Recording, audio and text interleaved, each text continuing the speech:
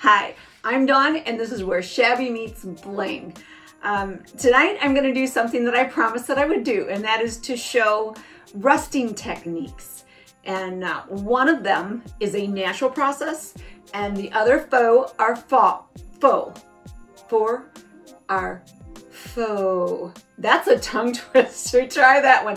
The other faux for rusting. They're not real. Let's get started.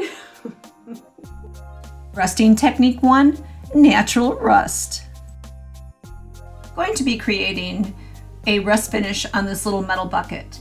I am giving it a light sanding, and I'm using a wet sanding block to do so. The sanding block is dry though, so keep that in mind. I only need 2 ingredients to create my natural rust, and that is vinegar, just a distilled vinegar, and salt, table salt. That's all you need.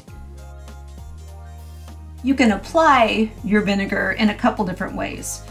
In this application, I'm just using a brush, an old brush, and this is my rusting brush, and I put on a layer of vinegar and I coat the entire thing in salt.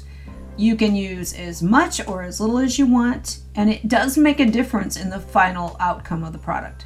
And now I'm just going to set it in my rusting bucket because I have rusting buckets, and we'll check it later. And until then, let's check one of my other rusting buckets. These are cookie cutters, just metal cookie cutters. And I'm going to make something pretty cool out of this. And you can see the actual patina, that natural rust patina that I have given these little cookie cutters. This takes time. This process takes time. It's a natural occurrence, this rusting. So if you're in a hurry, you're going to want to try one of the other techniques that I use.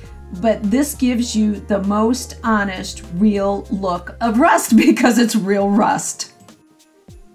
Let's give a check on our pail.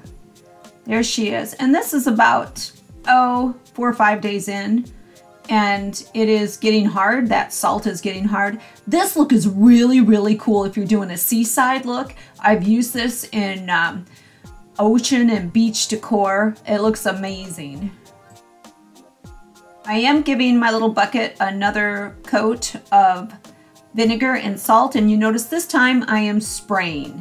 This is a process that takes a while, so be prepared to wait. Now I'm taking a couple of little brass wall planters, and I am going to give them a natural patina. And this is a beautiful look, simply beautiful. Still using vinegar and salt. This is going to give us that beautiful patina, you know, that green, that beautiful Verde green that copper and brass get over time. Beautiful. There are retail solutions that you can buy to apply, and they're very expensive, and salt and vinegar are not. Check this out. This is just overnight and it's already getting that beautiful green finish. I will apply more salt and vinegar and let it sit. Rusting technique 2, using just paint. For demonstration purposes, I have prepped a piece of corrugated just with 2 shades of green. And now I'm coming in with all 3 of those other colors. My red primer, my brown, and my dark brown. And I'm alternating. And I am just like, I'm making the can almost spit.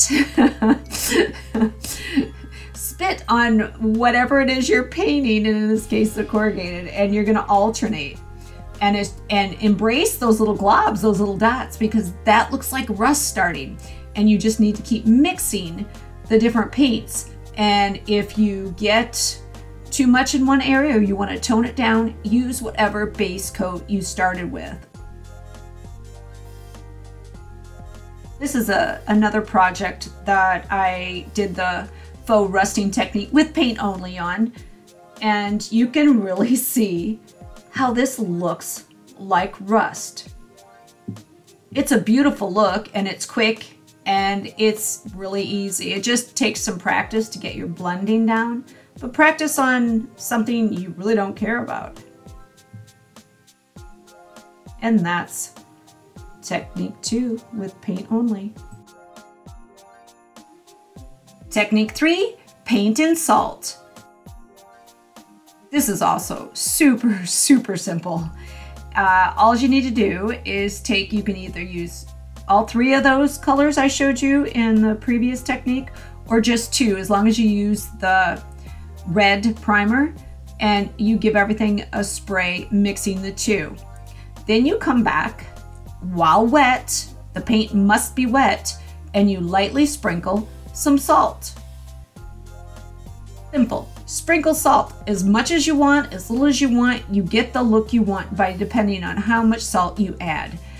Then you come back and you spray your combination of paints over top of this. You're basically encapsulating the salt within the paint itself. If you want to preserve the look, spray it with a matte finish. I used both of those last 2 techniques in this project. I'll leave the link in the description box below. Technique 4, vinegar, salt, and stain. This technique starts just like our very first one. I am taking my wet sanding block, dry, but it is a wet sanding block, and I am lightly scruffing up my ribbon. And in this case, I am wrapping my sanding block with a really fine sandpaper as well. I have already applied my vinegar and salt, and then on to the staining. You can decide the color of stain you're going to use. I'm just using kind of a brown. You can use a red, more of a like for redwood, that type of thing. But I feel like it's almost too red to mimic, but you use what you want. And I am just applying it with my brush, and I'm dabbing so that I don't take all the salt off. Keep in mind, I've let the ribbon with the salt and vinegar sit in the sun for a couple of days. So it's pretty hard. And I'm just blending my stain into that salt finish. Once again, I've let the ribbon dry after I applied my stain finish for a couple of days. Once again, in the sun until it got hard. You can put it in a really dry area too. And now I'm just kind of scruffing off a little bit of the salt mixture where I don't want it. I don't want this to be extremely rusted. I just want it like it just started to rust, just a little bit. Like she's not super old, but she's getting there. Here you see a before and after, and here it is applied. I use this technique in this project. I'll leave the link in the description box below. Technique 5, paint, salt, and stain.